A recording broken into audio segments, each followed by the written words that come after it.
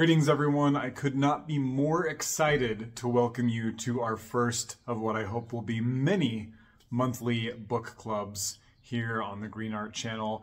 I am a huge book nerd. I read so much and folks are always asking me for book recommendations, especially where to start, which books we can find, some of the more occult botanical information that we are all hungry for, which books are entry-level 101 warm-ups to the work, which books will take us beyond pop herbalism and reductionist herbal magic. And so my hope is that this series will introduce you to many, many of my favorite books, and that together we can support these fantastic teachers and authors and learn about what each of us took away from these books, and really encourage one another to build our herbal library. So I really kind of went back and forth this month on which books to start with because there are so many, and I came to the conclusion that the best place to start is with two books, actually. We're going to do two this month that have been indispensable in my practice. They are the books that got me started in a lot of ways, and they are the books that took my work into levels, into depths that I don't think it ever would have if I stuck with the books that were available to me initially. So we will be talking about two books by the incredible Paul Beyerl. Paul, I want to give a little bit of a biography. I know it will be imperfect, and I'm missing so many parts of his story because he deserves to be celebrated for so many reasons. So I want to, for folks who don't know him as a person, before we get into his books, just tell you a little bit about the person behind the book. So Paul was born in 1945 in Wisconsin, and he was the founder of the Lothlorien tradition of Wicca. It was kind of a modern neo-pagan expression of Wicca that was heavily plant-centric. So many of his rituals, of his writings, of his charges and invocations, and the way that he celebrated the Wiccan Wheel of the Year were plant-informed. So you know I love that. He wrote a book called A Wiccan Bardo, which is a beautiful read for anybody who's interested in that kind of work, the kind of Wiccan neo-pagan witchcraft work. Beautiful, beautiful book if you can find it. He started that Lothlorien tradition in the 1970s. I'm unsure about exactly which year, but I can tell you he started it before I was born, which is pretty incredible that even though I came up in the 80s and 90s during the kind of what felt like the renaissance of paganism, there were already people out there who had done the hard work and had laid groundwork for all of this. He, at that same time, started the Rowan Tree Church, which kind of acted as his educational community outreach program, a way for him to legally protect himself in a country that has not always been very nice to alternative religions, and as a way for him to craft a school for initiates to explore the mysteries in his tradition. So it was a busy dude, very busy, right out of the gate. Paul and his husband, Jerry, did their work from this incredible, expansive 11-acre farm just west of Houston, Minnesota. I always wanted to go there and still want to go there, and maybe that will be something possible in the future. There they kept a literal warehouse of over, I think their library has well over 4,000, probably close to 5,000 books, texts, manuscripts, some very rare. They had a collection, have a collection of beautiful ritual items and sacred spaces. Paul has this amazing vault of waters that he has hand collected from sacred spaces all over the world, and other people have collected for him little vials and bottles of all of these different waters from holy springs and sacred mountains, and all of this that he would use, in some of his workings, very much doing some water magic there. So I want to mention that Paul, even in his advanced age, has a stunning amount of material on YouTube.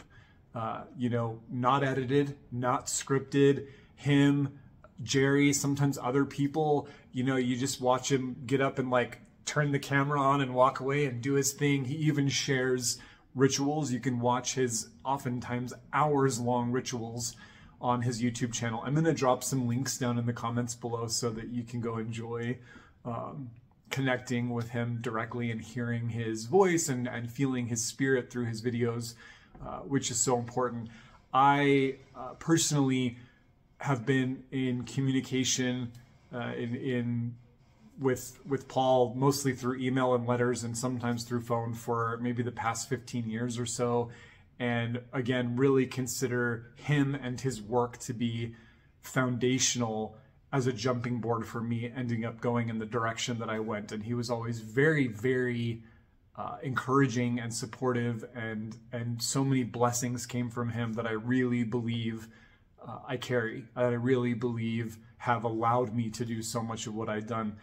We are always working on the backs of our ancestors, and for me, Paul Beyerl is very much an ancestor of this work, which we'll talk about here in a moment. So some other cool stuff that I should mention.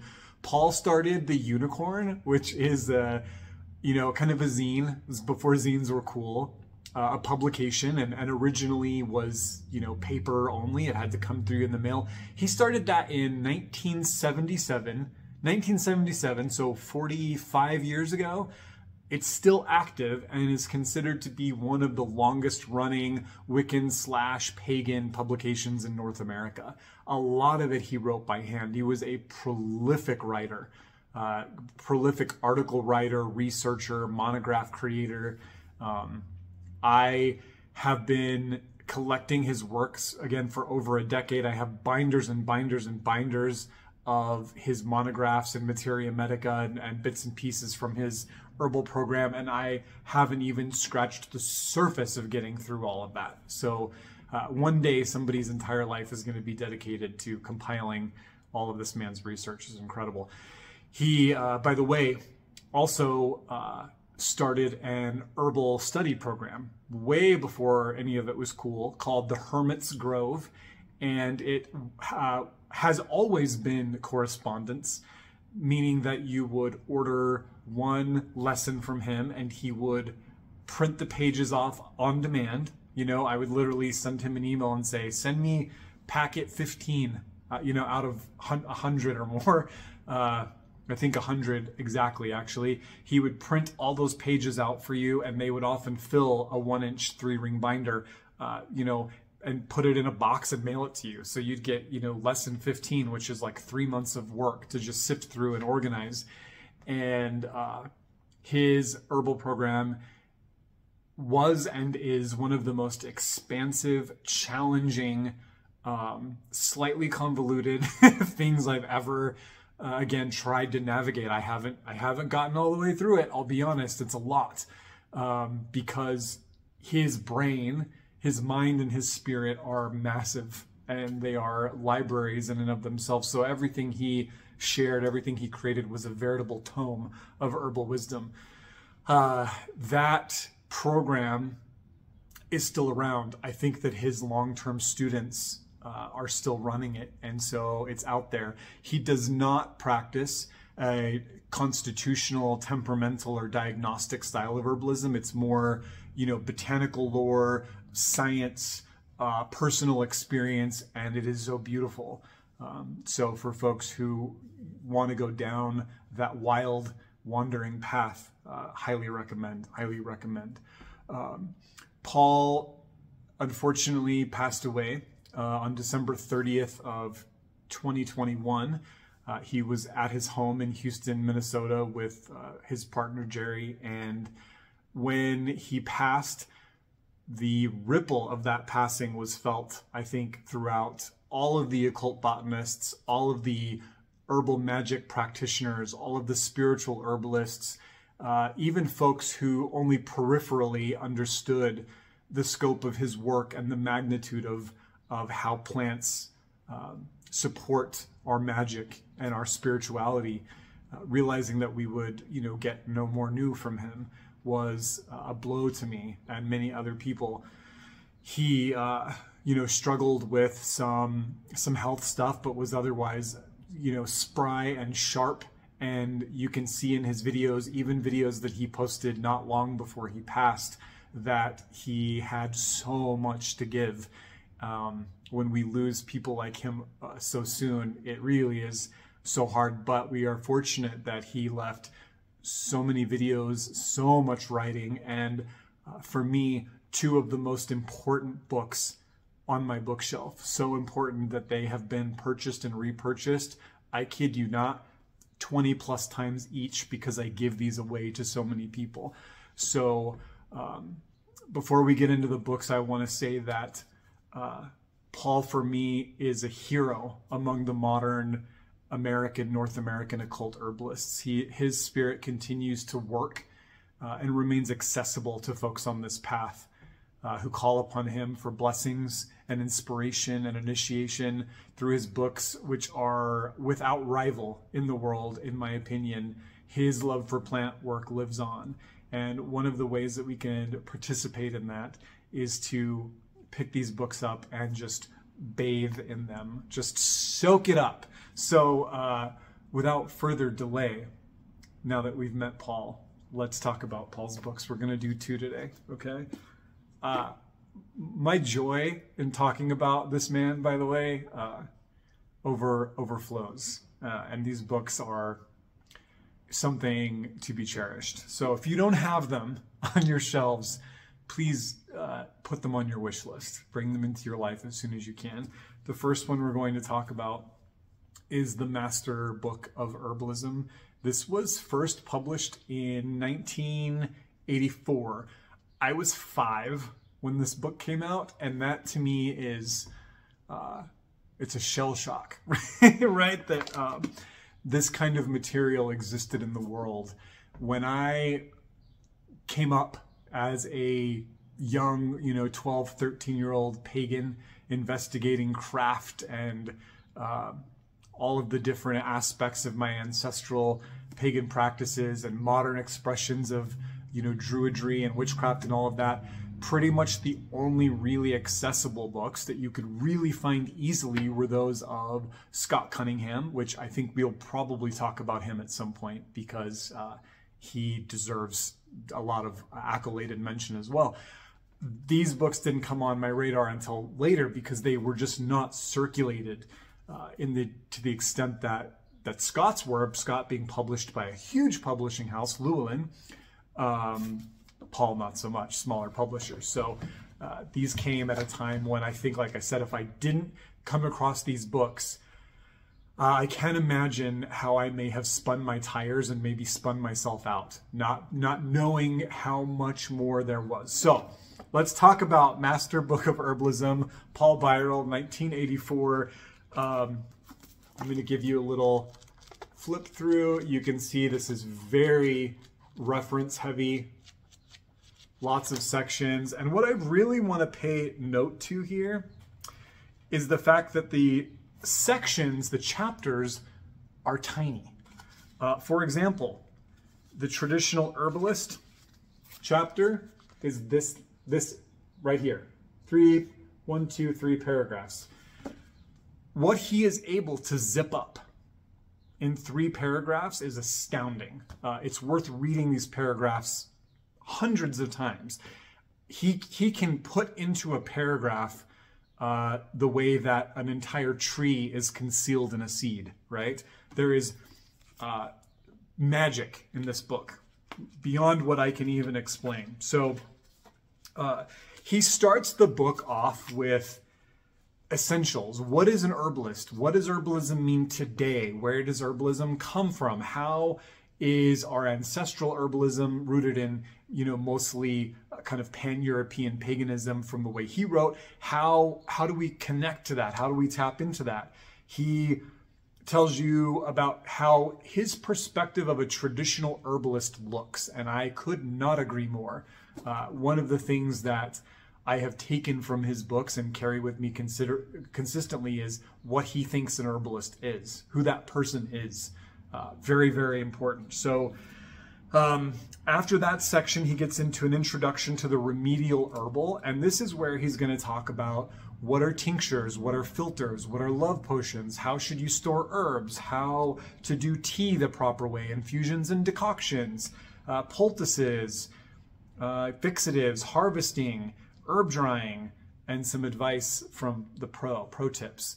The next section is a guide for the remedial herbal. Now, this one, Train 2, he does this really nice A to Z. So every single one of these short lines is a common ailment, and then he lists out herbs that later in the book he references for that ailment. So as a way to start exploring the patterns, the personalities of herbs, you could look up cough, and he's got, maybe 10 herbs listed here. From that section, you can then move into the following section where each of those referenced herbs gets its own page or two.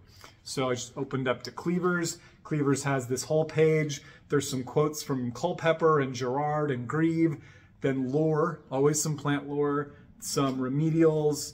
Sometimes he puts some suggested use in there, but you're getting a blend of traditional plant lore, mostly through Greaves and Culpeper, and then you're getting remedial that mostly comes through just his collection of experiences over his years, I think.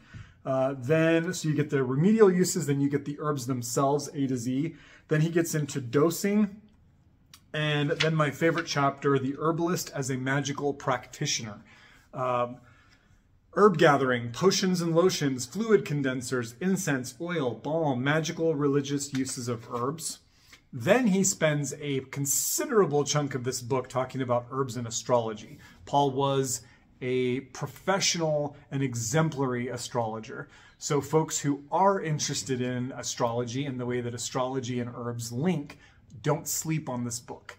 It doesn't get talked about in the circles of herbal astrologers these days, and that's not my cup of tea, as you probably know. But if you're going to get into it, this book needs to be on your bookshelves. I'm going to see if I can get a little zoom in there. Herbs and the astrology.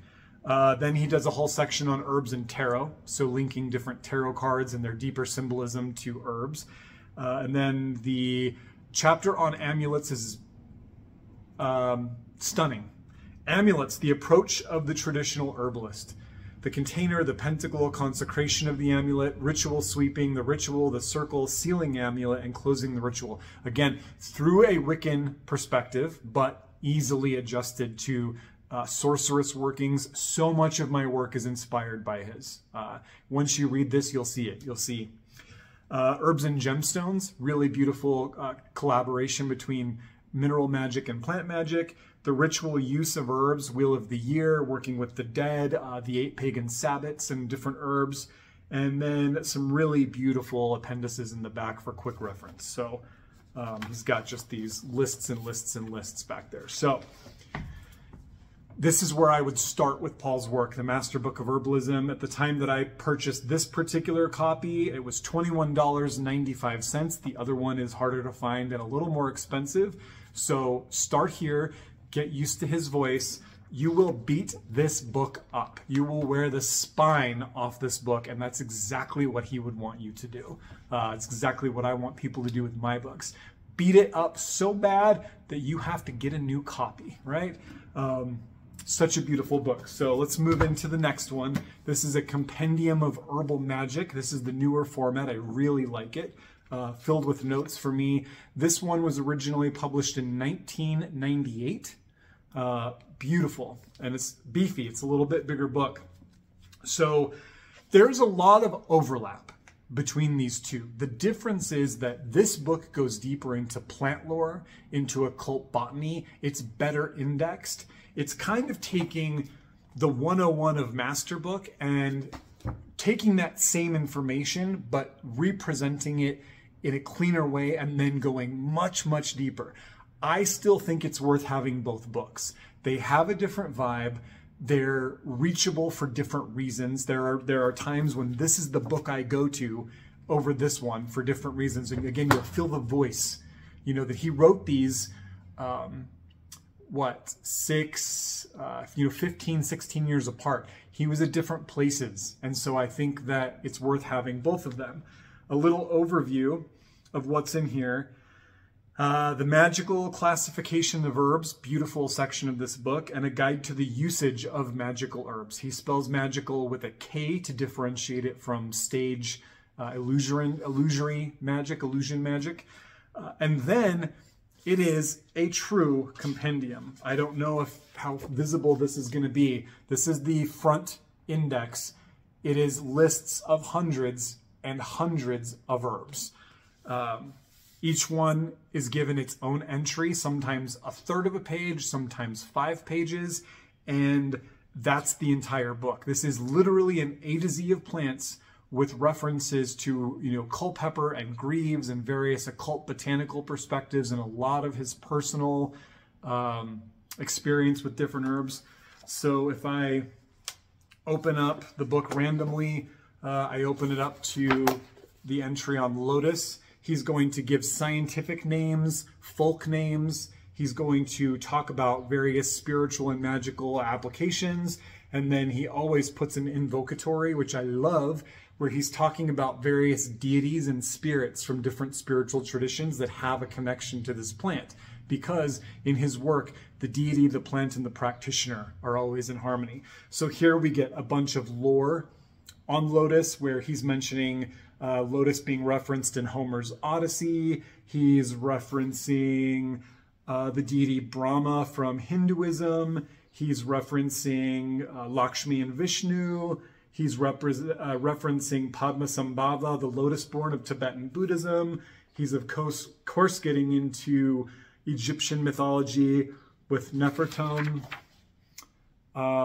Japanese Buddhism, and using this exploration of lore to help us get a Gnostic experience of the spirit of these plants. Again, this was a huge revelation for me. Like, he doesn't hand it to you, but the way he presents it, he's telling you there's more. There's more than you think. Then he gets into usage, various applications for each herb, how he might put them to work in ritual, in spells, in medicinal remedies. And then he moves on right on to the next one, lovage. I mean, this is a, page and a half, maybe 2 pages total on lotus. So no messing around here at all. The back is a brilliant collection of cross-references. So he's got quick lore, folk names, planetary, astrological signs, lots of stuff about astrological signs, and deities and magical applications. For example, he has herbs listed for concealment, concentration, conception, courage, celibacy, cauldron, blessing, herbs to be used at Beltane. So massive, beautiful, beautiful book. You can see the difference in size here, the difference in scope. This says, the back confirms that it's 330 herbs in the compendium. So 330 herbs covered in detail with over 100 botanical illustrations. And apparently at the time this was printed, there were 40,000 copies of this in print. I guarantee that's no longer accurate. It's a lot more than that. So with great adoration and love and gratitude and respect to Paul Beyerl, I present you with the Master Book of Herbalism and the Compendium of Herbal Magick, and encourage you to get both of these and to dive into them wholeheartedly and fold the pages and leave notes and write in the margins and make them living grammars of your own plant spirit work, and all the while invoke the presence of this incredible occult herbalist into your practices. He is responsive, and we are all so in debt to everything he did while he was here. I will link information about both of these books and a couple others that he wrote below, as well as a link to his YouTube content. Let me know what you think. If this is somebody who's already impacted your work, share some stories with me. Let me know your experiences with Paul. I look forward to talking about some more books next month. Thanks very much. We'll see you soon.